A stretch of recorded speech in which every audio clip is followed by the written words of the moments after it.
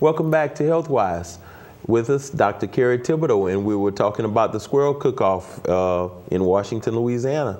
And Doc, we were talking about some of the other activities. You were saying you could give donations, but are they going to be like, let's say someone wanted to have a booth there, could they pay for a booth? Or? Well, all the vending spots are all already taken. Oh, they are great. Yeah, because we limit that so that we ensure that the family gets all of the money. So with this big a family, they have all those spots filled. Now, we will have barbecued hamburgers and jambalaya on sale, and then the family has. Will it be rabbit jambalaya? No, not this time. I mean, not rabbit squirrel. I said rabbit squirrel. You can't sell wild game, man. That's illegal. Okay. But they'll also have some other food items there for sale.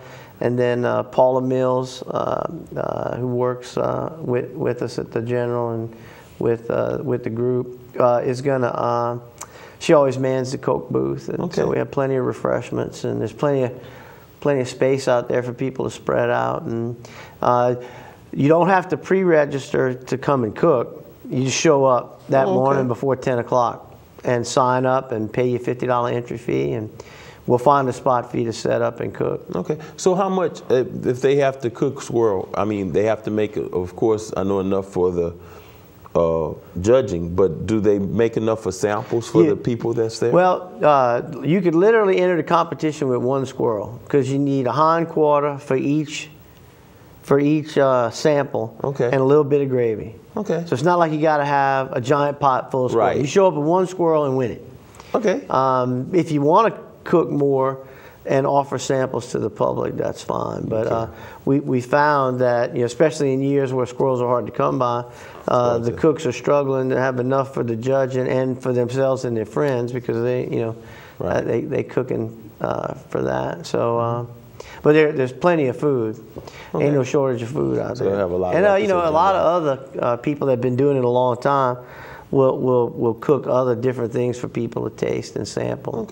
And people are very generous and forthcoming with their food items. So. Well, good. That's great. Well, like I said, the Squirrel Cook-Off, third Saturday in October, which will be October 15th. October 15th, which is coming right around the corner. Weather's supposed to be beautiful, gorgeous. Come and bring your friends, bring your family, bring your kids, have fun. There will be fun jumps, and you said a lot of live music all day. Oh, live music. That's the best part. Hey, that's the best part. You're gonna get to hear Doc hit that guitar. Because chicks dig guitar players. Oh yeah, that's right. Chicks dig guitar players. So come and have a great time, and it's a good benefit that's for it's for a good cause. So. Anybody has any questions, they can just call my office number, and somebody will get back to you and help you out. Okay. And it's right there in beautiful downtown Washington, Louisiana. Oh yeah, and like I said, come and have fun and have a great time. And the campground has spots available on a first come first served basis. So if you got a camper and you want to get out there, you need to get that and reserve it, because they fill up real fast. And Mr. Willie and them have done a lot of work out there to clean up the campground, and they get it ready.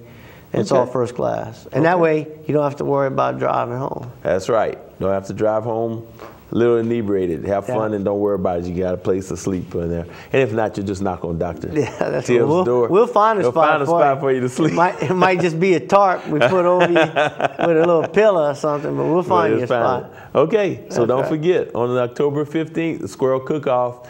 Be there, be square. And Doc, thanks for coming and telling us about it. And no, thanks for having me, Reggie. And it's a great thing that you do, and people should really tune in. Appreciate it. I hope so. I hope they keep on. Well, thanks, Doc, and thanks, audience, for coming and watching us on Healthwise. See you next week. Healthwise is brought to you in part by Opelousas General Health System.